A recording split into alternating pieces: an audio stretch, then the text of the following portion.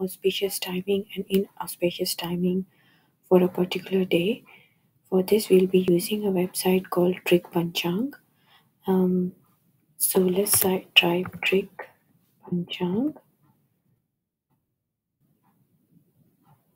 The website URL is trickpanchang.com. The auspicious timings are also known as muhuratas. In this, we go to Panchang and then go to Dainik Panchang. That means daily Panchang. I select the region I am in. So let's say if I'm in London, UK, and then I enter the date I want to find the Muhurata for, which is today's 10th of April at the time of recording. We simply scroll down under auspicious timing section.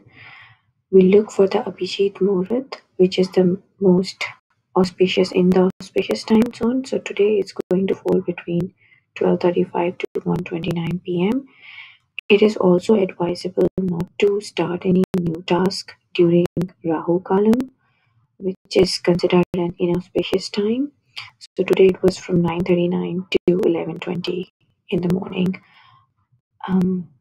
Again, this is not something I practice every day, but it's like a good tool in your arsenal if you are having a big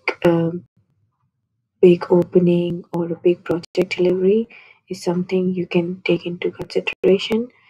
I would always suggest you to do your own testing, own research and development, and not get crippled by these things.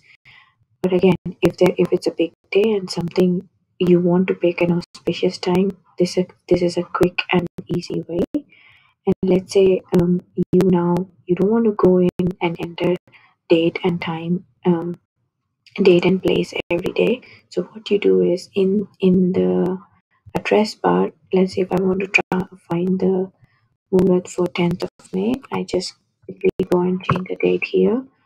It gives me the date and auspicious timing and inauspicious timing for that day. Hope you enjoyed this video. Don't forget to like and subscribe my channel. Thanks.